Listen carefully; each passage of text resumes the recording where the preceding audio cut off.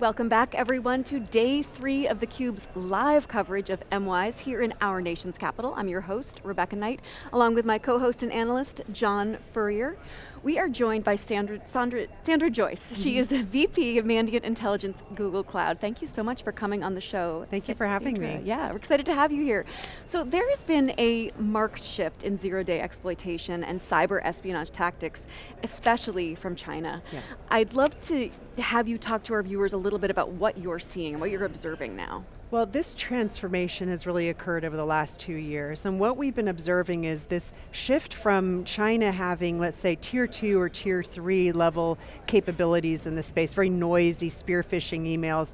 They have evolved to have the capability to take on operations that are very difficult to track, very difficult to understand and to mitigate. So they've really graduated into what I would consider a cyber superpower status at this stage. What are some of the tactics and strategies that they use for their attacks?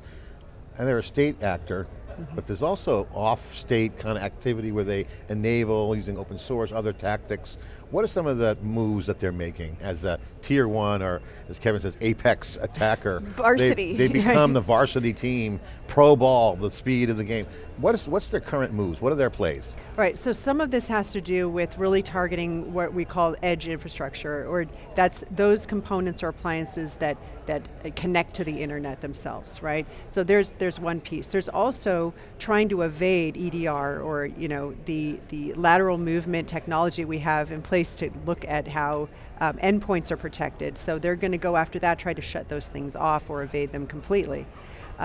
Another piece is they're issuing and exploiting 0 days at a rate that already surpasses, year to date we've looked at about 60 or more, like 62 I think, where they've exploited 0 days in the wild, not necessarily just China, but China's a big percentage of that. Last year it was 55 for the whole year. So exploiting 0 days, edge infrastructure, they're also looking at obfuscating their, obfuscation networks like routers from even home businesses and home offices. So they really are doing a lot of different things. Why now? What is it about this moment in time that has really, what's going on? I think that one axiom we always live by, or one sort of rule, is geopolitics begets cyber activity. And what we're seeing is the rising tensions between the US and China, and that's really changing the game in cyberspace. So we're seeing this very aggressive action on the part of Chinese threat actors, but it's really tied to these escalating tensions.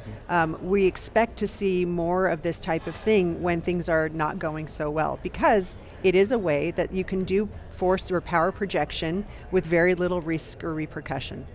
One of the things that Kevin talked about in his keynote, the 3 things, he goes into the 3 things. I'm going to tell you 3 things and then tells them, and then tells what you told them. Love that military kind of vibe there, but one of the things that was interesting was the public-private partnerships. So how do we, as in America and other countries, protect ourselves from premeditated moves? So China, obviously they orchestrate government, banks, personnel, AI now, to target and premeditated attack our country, as if they dropped troops on our shores, but it's digital.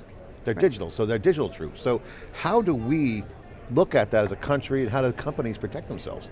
I think one important principle to realize is that we have, for very important reasons, a delineation between what we allow our intelligence agencies to do domestically and what really belongs to the private sector. And this is to protect our civil liberties, our rights, our free speech and all of that. Well, this doesn't exist in other countries where, for example, the Chinese government can direct and can be very intrusive into the businesses within China. That's not how it works here. So if the people trying to protect us need insights into what threat actors are doing in the domestic space, in the private sector, they have to go ask the private sector. And that is why these public-private partnerships are so important, because we need to be able to cover all of that ground. We need to be able to say, if they're abusing infrastructure in a company, we want to protect the privacy of those users, we want to protect the contracts that are in place, but can we talk about the threat actor activity and work together to bring them to justice? We have Space Force for space, which is congested and contested, and more, it's obviously a fun topic as well. But is there going to be a military branch for cyber in the sense of offense, like to counter, strike, or manage? You see recruitment going on for folks, FBI saying, hey, work with us. Is there a future where there's like digital soldiers? Well, the future is here. So it's called Cyber Command, right? And the NSA, being part of the Department of Defense, is also conducting, cyber operations. That is, their unclassified charter is that, in fact. And in really every branch of the military has a cyber force as well. So we do have a growing set of cyber expertise, second to none in the world. And so it's their role and also the private sector's role to help in the defense of our country, and the the countries of allies and like-minded people who want a rule of law kind of environment. I always say gamers make a great candidate for potentially multiplayer fun, and actually the skills needed. What are some of the skills for folks watching, out there? There are a lot of people who are passionate about what's happening. How do they know if they're a candidate for being a cyber engineer or scientist or warrior or participant? There are so many jobs in cyber security, and so if you like solving problems, if you want to defend your nation, if you want to defend your organization, if you like to tell the stories of what happens in an investigation, if you're curious about things, that's really all it takes. And then after that, just see where you have expertise and where you have natural talent. So if you want to code, lots of open spaces for people who want to code. If you're not a coder, we still need analysts, people who speak different languages. We need people who know how to pull apart investigation. We need people who can communicate about it in our comms team, who can put the message out. So there's really a wide swath of attributes that are needed to really provide that collective defense. We had some great women on yesterday and other experts.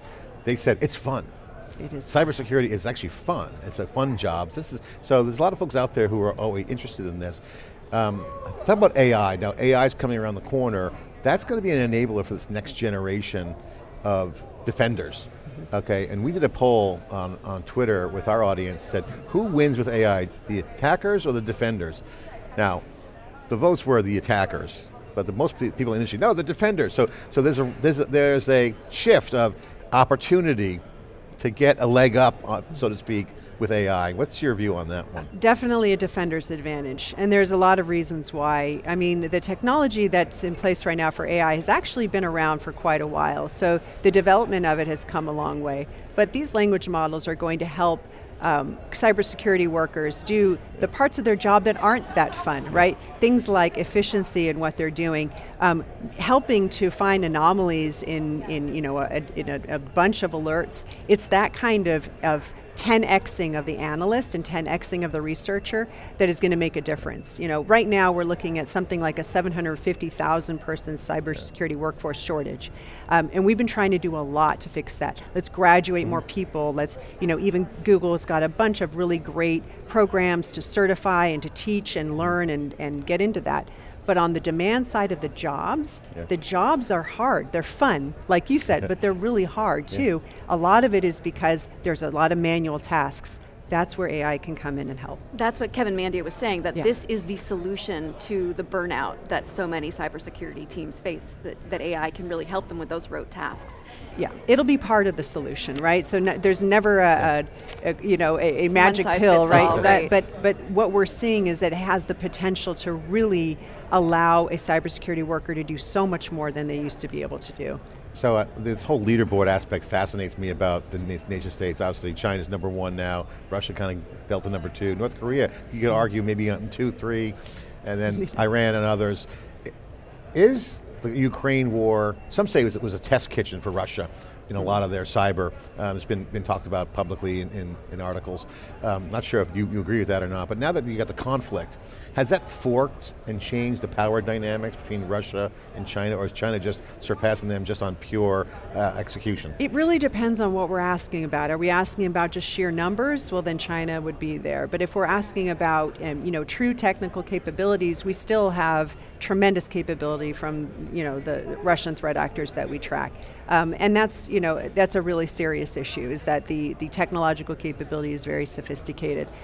What we've learned though from the invasion into Ukraine is a lot of important lessons. We've seen that the Russians were able to exploit they were able to gain access because there had been placement in a network for years already.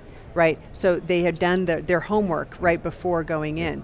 We've learned that when infantry battalions were moving through, we saw that they were being taken over, networks were being taken over physically as they moved along, which means they had embedded cyber action teams with their groups. We learned that they would use information operations, together with their cyber actions. So, if there was anything good from years and years of Russian aggression, is that we have learned a lot about what they can do and what they're capable of. One of the things that Rebecca and I have been talking a lot on theCUBE here, and as well other events, is culture. What's your vision on how cyber culture is very collaborative? Obviously sharing is a big part of it. Yeah, shared responsibility, there's some seams there, okay. But as the lights get turned on some of these tactics that are state-sponsored but not obviously their fingerprints aren't on it, however they're executing, but it becomes well known that they're involved, these state actors. What's the policy gonna, what's the punishment? What's the effort? Is it collaborative? Do we go more global? Is the opportunity with geopolitics to be more collaborative? What's your vision on how we solve this problem where we say, all right, enough's enough, stay in your lane, don't screw around anymore. I mean, this is an interesting time. It's not just a military response, right, the classic sense, but there needs to be a response. What's your vision on that? Well, the way I see it is, some of these cyber problems actually don't get solved with cyber means. Some of these are diplomatic issues. Some of these are the geopolitical issues that need to be solved first. Because a lot of, for example, cyber criminals and others are operating out of areas where there's no risk of repercussion for what they're doing. And it's going to take that host country to take action against them or to stop the actions that they're doing.